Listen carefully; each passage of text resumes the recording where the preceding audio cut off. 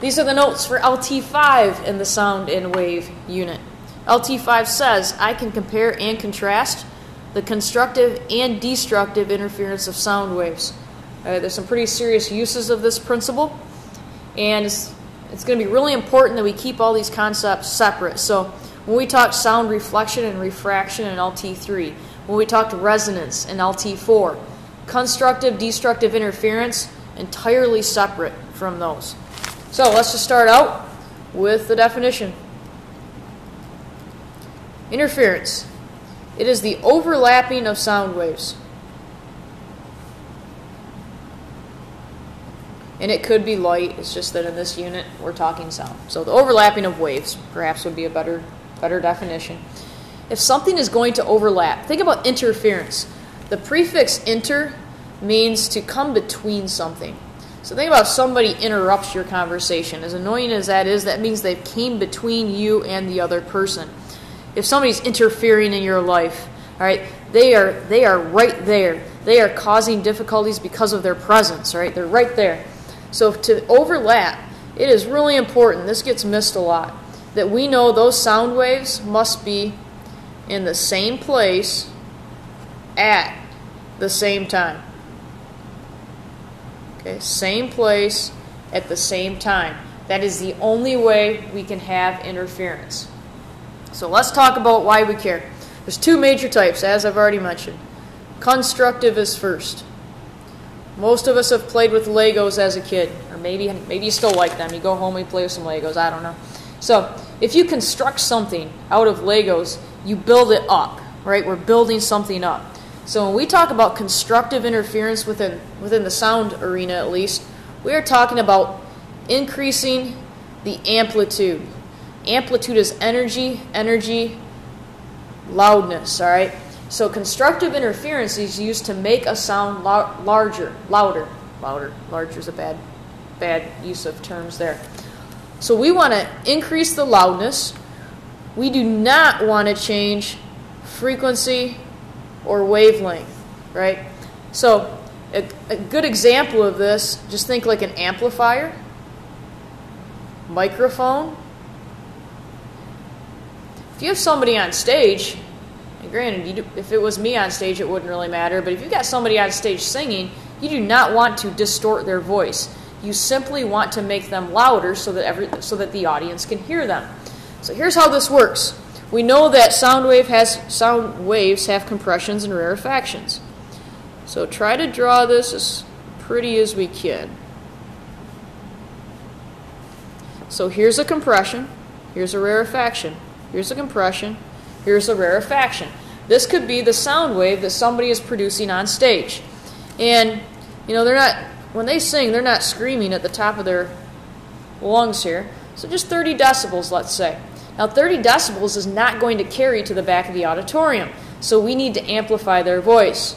So what this technology does is it takes a compression that is generated, so somebody's up there singing, they're generating compressions and rarefactions, and they match it with another wave with the exact same frequency, so maybe like this, and it would be lined up perfectly. Okay, so this one would be generated by the amplifier, and we know that there's a volume control, so maybe we set that volume to 100 decibels. That means the resultant wave, that's the one the audience is going to hear, so we'll call it the resultant, would be 30 decibels plus the 100 decibels from the amplifier, which means that person on stage would appear to be singing at 130 decibels. So think about those rock concerts you go to where you're doing hearing damage, it doesn't hurt, but that singer isn't up there just belting it out at the top of their lungs. Their voice is being amplified, and it's being amplified by overlapping, matching parts.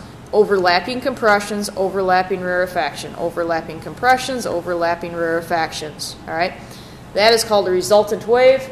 That is constructive interference. So pretty simple, very useful if we want to make something louder. The other type of interference, destructive. Also very useful. Sometimes you see the word destructive and you automatically think, oh, this is bad. It's not bad. Sometimes we need to make things quieter. So let's draw the same wave as up before. And let's say that, we're going to come up with a little story here. And let's pretend that you have annoying siblings. Again, I was the only child, so things were pretty quiet in my world. But now that I'm a parent, I understand the pain that my friends talked about in terms of bickering kids in the back of a car on a car ride. All right, so I get it. If you are one of those people that have annoying siblings, because we know it's not you, it's them, has to be their fault, then I understand what you're talking about. So let's pretend family vacation time, all right? And here you are in the back seat. You've got, let's say, 2 annoying siblings beside you. You're going to put on some headphones. And not just any headphones. These are noise-canceling headphones. Those are horrible is what they are, but that's my gosh. Let me make this one bigger. Here. So we got some noise-canceling headphones. I got to tell you what these are not. They are not AirPods. They are not earbuds, okay? They are not like those orange things you stick in your ears to block sound from going in. These actually have electronic chips in them. Okay, the category is called anti-noise technology. If you go to Target or whatever and look for these, they're going to say noise-canceling headphones. Not noise-reducing. Those are just like foam things that stop, but noise-canceling. So, here's your annoying sibling. Here's their sound wave, okay? And they're annoying. They're probably kind of loud. So 60 decibels. So they create a compression, a rarefaction, a compression, a rarefaction. If you've got a great set of these headphones, then what would happen is, we're going to put a plus here, and I'm going to draw an arrow this way. As one of your siblings' compressions enters the outside of this headset, so this earpiece, that earpiece will emit the opposite part of the wave. It will emit a perfectly matching refraction. So anytime a compression comes into that earpiece, it will essentially flip it and emit a rarefaction. Then here comes a rarefaction. It'll emit a compression. Well, here comes a compression. Okay, it'll emit a rarefaction. There's a rarefaction. It emits a compression. So RC, RC. If you overlap perfectly non-matching parts, and the best noise-canceling headphones can give you absolute silence. They can match these perfectly at the exact same decibel levels, exact same frequency, so it doesn't distort anything. That resultant could be 60 decibels minus 60 decibels, 0 decibels. You would hear nothing that is being said outside of you. Now realize, your music is still streaming through your Bluetooth connection or whatever. Okay, that's still streaming. But outside noise can be blocked perfectly. So if maybe one sibling, here comes their compression. Well, here's your other annoying brother or sister. And there's their rarefaction. Okay, your headset then would emit the opposite. It would emit a compression.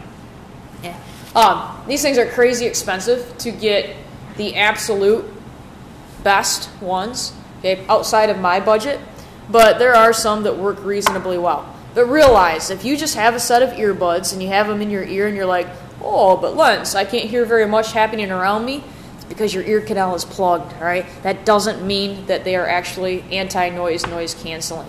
These ones, there has to be a chip that it makes an artificial wave, that flips it to cancel things out. So this is kind of a whatever example. It's not that important in the grand scheme of things, but this technology is hugely important, because think about heavy equipment operators. Okay, you're working around machinery that every single day for 30 years, you may need something more than just those orange plugs. If you've got to be able to talk to your crew, you can't have those orange plugs in. So well, these guys, there's technology now where it has evolved to block out the decibel level and the frequency of the machinery, yet allow interaction with people, because obviously that's a different frequency of sound. I'm going to call them shooting earmuffs. I know that's probably not even close to the technical word. Like the ones that I have out to my parents' house, if I go out and shoot guns, are like these big blue things and there's tons of foam in them. That's not what I'm talking about. Those are just sound insulators. Those just stop, or mostly stop, the sound from the gun from coming in to my ear, but those are not actually noise canceling. There are electronic versions of these. So if there's no batteries in your earmuffs or your ear protection, then it's not noise canceling. But there's some that have chips in them where it perfectly blocks out the shot of the gun, and you can sit there and talk to your friend just like you don't have anything on your ears at all. So that's another example. In auditoriums, usually in most places of the auditoriums you try to avoid this. There's something called dead spots. Okay, think about if you go to your favorite movie or a movie you've been wanting to see.